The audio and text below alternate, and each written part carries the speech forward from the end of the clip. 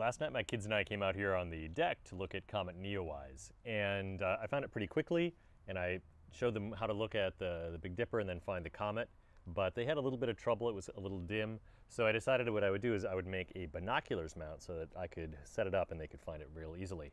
So what I did was I went downstairs and grabbed this old tripod and a couple of other photo grips, and you can see here this is a Manfrotto super clamp and a Manfrotto magic arm.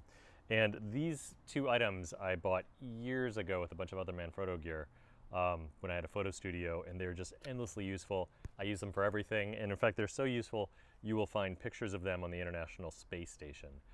They're just great for general purpose kind of DIY structures that you need to make. So I wanted to kind of make a video in praise of them. Took me about 30 seconds to put together this little binoculars mount. So this magic arm is real clever. It's got these camming pistons inside of here that lock these ball joints into place. So you can see it's rigid right now. If I unscrew this central disc, it becomes floppy, including the ball joints.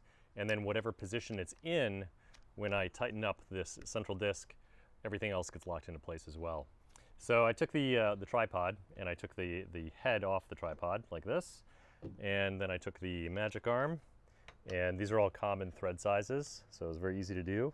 And I just screwed it right to the top of the magic arm like this, or on top of the tripod. And you can tighten it up like that and then give it one more torque. And then we've got the super clamp, and pop that on and screw that down. And that's pretty much it. You're done. So we'll take that, we'll open this guy up, and then we'll close it up. And there's your binoculars mount. So I was able to orient that real quickly. I looked through it while it was loose, and then I tightened up the magic arm, and the kids spotted the comet, and it took no time at all. It was a real success. So that is in praise of having a couple of these kind of photo supports and photo grips on hand if you're a DIYer like myself, and you can make a quick binoculars mount or really anything else.